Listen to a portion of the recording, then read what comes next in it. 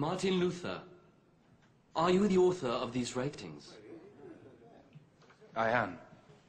Do you recant what you have written here? I cannot renounce all of my works because they are not all the same. First are those books in which I have described Christian faith and life so simply that even my opponents have admitted that these works are useful. To renounce these writings would be unthinkable, for that would be to renounce accepted Christian truths. He is not here to make speeches, only to answer. The second group of my work is directed against the foul doctrine and evil living of the popes, past and present. No! Through the laws of the Pope and the doctrines of men, the consciences of the faithful have been miserably vexed and flayed. If I recant these books,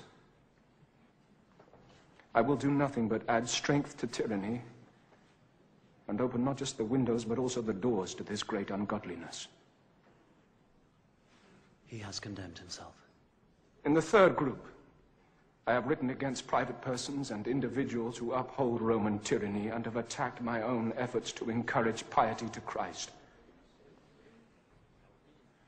I confess that I've written too harshly. I am but a man and I can err. Only let my errors be proven by Scripture.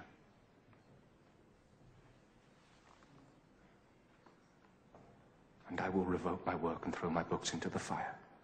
You have not answered the question. You, Martin Luther, will not draw into doubt those things which the Catholic Church has judged already. Things that have passed into usage, rite, and observance. The faith that Christ, the most perfect lawgiver, ordained. The faith the martyrs strengthened with their blood.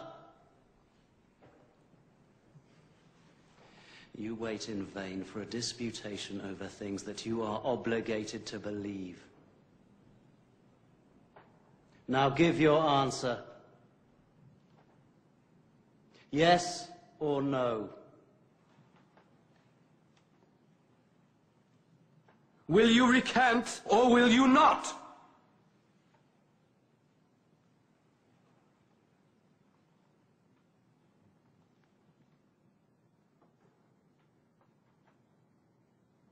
Since your Majesty and your Lordships desire a simple reply, I will answer. Unless I am convinced by Scripture and by plain reason, and not by popes and councils who have so often contradicted themselves.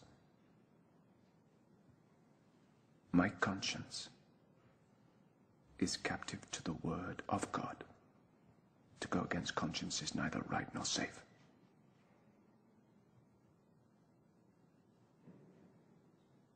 I cannot, and I will not recant. Here I stand. I can do no other.